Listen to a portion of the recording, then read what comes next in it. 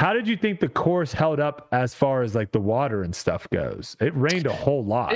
It held up pretty good, actually. The only thing that was awful is, listen, they got to figure out these tee pads. Those tee pads were awful. All right, let's jump. They started drooping in the middle of the tee pads. Yeah, like let's jump to that photo, Silas. If you can throw that photo up real quick. I don't know if you saw all these posts, Yuli. We've got a photo from, I believe it was James Conrad. We've got one of Simon Lizotte, and then we have one from Adam, who are all basically just saying how bad the tee pads were. I was on that card with Conrad. Like what happened there? He just slipped and just absolutely launched. A bunch of mud? He was covered in mud? Oh, yeah. Oh, yeah, I felt so bad. He was so mad, too. And walking down the fairway, I did the worst thing you could ever do. Because he obviously biffs it, and he's trying to get eagle on that hole, right? That's hole 11. Okay. And we're walking up the fairway, and I'm like, yeah, I think you went out right by that sign right there. And he looked at me because he was in this horrible place, and he looked at me. He's like all surprised, and I'm like, I'm just kidding here. The fairway, because there's no way he would have watched his shot. You know what I mean? Yes. He hit me with his umbrella. He's like, you son of a, he like hit me with his umbrella. It was a pretty funny thing. It was crazy. Those tee pads all throughout practice, I thought they were fine. I was a little nervous on a couple of them being a little grippy, where my foot kind of caught. Yeah. And for anyone that has knee injuries, that's like the last thing you want to have happen is your knee go this way, but your foot staying behind, or your body going this way, but your knee staying behind. But yeah, once those storms came in, Yuli, those things are not good. When the storm, they got all lumpy. I like the frame idea, right? The wooden frame idea, but really, really bad when the front of the tee pad goes down and then up. Like they were basically like a dip. So some scary stuff. We're going to always talk about tee pads because as players, the only time we ever want to feel comfortable is on the tee. That's it. Any other time, sure, whatever. But on the tee, I feel like that should be like the safe area. We shouldn't be worrying about hurting ourselves. And then the other thing is that I do get frustrated with, especially on the tour right now, is when we go into a place and they're cutting out new holes a week before the tournament, 2 weeks before the tournament, and they're cleaning up these places because the roots that are left on the ground, like, scary. And like you'll stub your toe, the mulch was great because I was thinking about this and I was complaining about it. I'm like, this mulch is horrible because there's big old sticks like this big, and you've tossed it out of the way with your foot, and then 3 more sticks come up somehow. And you're like, what the heck? And you toss more, and then you're just like, okay, this is impossible. But then I was thinking, like, if we didn't have the mulch and those sticks everywhere, it would have been Idlewild. It would have been Idlewild. It wouldn't have been playable. So it was good that we had it, but at the same time, what do you want me to give you some good news? Yes. They're laying down sod. That's the goal. That's what I heard. That's what I heard. They're going to try to make all those fairways grass, which is going to be incredible. When that happens, it'll be the best course on tour. It will be absolutely incredible. As far as like aesthetically, it'll be the best.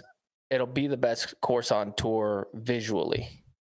I think, because it's already good. You have the open holes, which are whatever. Even the par 5, I felt like filmed really well on camera, as far as being able to see what was actually happening in the distance and everything, especially with the tall grass on the sides and the white stakes. I thought it looked really nice, and it didn't really look like what you call it, just a traditional golf course. 9, I think they could do a better job of 9 of clearing right away a spot to where then you could see the fairway kind of go. So it's not just high grass and we're not really seeing, you know what I mean? Like the par 5 though, the tough thing there is like, we're throwing our second shots like over the green. Like this is where if disc golf had millions of dollars, that green would be a lake. Yes. And now that hole, all of a sudden it's like, this is one of the coolest holes on tour. Yeah. 100%. Yeah. But if I'm being honest, I think that once they put the sod down, and if it works, it'll be one of the best places we play. I still think it's soft. I think the course was really soft, and I think once you put sod down, it'll be even softer. So I hope they don't like 18. They took the OB away on the left hand. I don't know why you would do that. Like leave the OB. Like just leave all the OB. I don't know why they're taking OB and they push the OB farther back on 18, and now if you kick farther in on 18, you get double penalized. It's not even single penalized. Well, let's talk about that a little bit. Let's talk about OB in the woods. What are your thoughts on, because I there's pushback. Some people think there shouldn't be any OB in the woods, and we should be able to scramble, and that's what they want. It's tough. I think as a course designer, like for example, hole 7. Hole 7 has a tree right in the middle of the fairway. Mm-hmm. I love that tree because it's far enough and close enough at the same time for you to be able to shape something the way a disc can actually fly. So it gives you an obstacle right there. I don't think it's very cool looking to me. I don't think it looks good, but the way they're trying to make you shape a shot makes that hole actually pretty difficult to where if you got rid of it, it would just be a gimme. But they placed it at a spot to where it's almost a perfect distance for you to be able to shape from left to right to left, and vice versa, different ways, whether you're left-handed, you're throwing sidearm, backhand, or whatever. When you get to holes like 6, there are trees that don't make a lot of sense on where they place them, to where at the end of your flight, you could kick those and go out of bounds, where somebody could kick the same tree and stay in bounds. I don't like that. Yes. So if you're going to have OB up there, that's random. That's random luck where you get double penalized for a good shot, right? Hole 14 is another really good example. 100%. With the OB down the left-hand side. 17, great hole. You kick the trees on the left and you go out of bounds left, you deserve it. Yes. That's a bad shot, right? And it gives you enough shot shape distance to be able to control something to go into a green.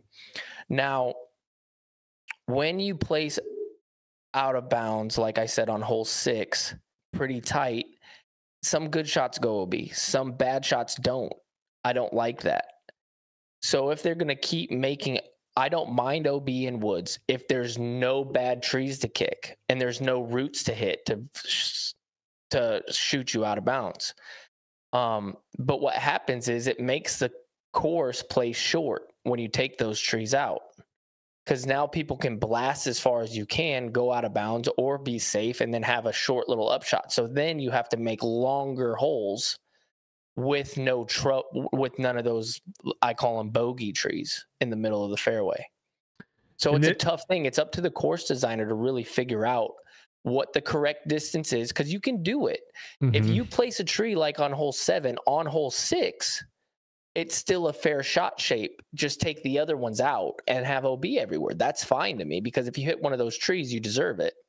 And this is what I'll say in regards to OB in the woods. I think it is needed a lot of the time, because I don't think there is any skill in chucking a forehand roller as far as you can. In the woods, I just don't think that's skillful. Like, maybe, sure, there is skill in throwing it through a gap and for it to hit and turn into a roller, but you have no idea where that disc is going to go. You don't know what tree it's going to hit. You don't know what's happening. All you're trying to do is advance it as far as possible. You know what? I didn't really see that often in the woods this week. Rollers. I didn't see rollers. Why? Because there's OB, and that's scary. Like hole 18, I bet if there wasn't OB, I think a lot of people throw, maybe even Calvin, if he couldn't throw a sidearm, but maybe a roller becomes the play there, because it's way easier to hit a gap this big when your disc is vertical than when your disc is horizontal. And to me, it's just like, I don't think that's really skillful. I don't like that style of disc golf, of just chucking and praying. And the only way to take that away is to add that risk of like, wait a second, like my disc could go OB. And I think Niklas did a perfect example of explaining the difficulty of hole 6. I'm with you. I don't know if you need that OB right away on that hole to where you can get screwed, but having that OB for his second shot, like he made a risky play by going for it, and he could have played it a much different way. Yes. I like that. I like seeing having to play, what should I do here, versus like, this is the only play. I also think that 17 and 18 were perfect finishing holes because it made you do the exact opposite shot, back-to-back tee shots. Yes. Like you have to have the skill of pulling the disc from left to right off of a tree and getting it to flex out. And then the next one, you have to throw a subtle hyzer flip, complete opposite shots. I really like the idea behind that.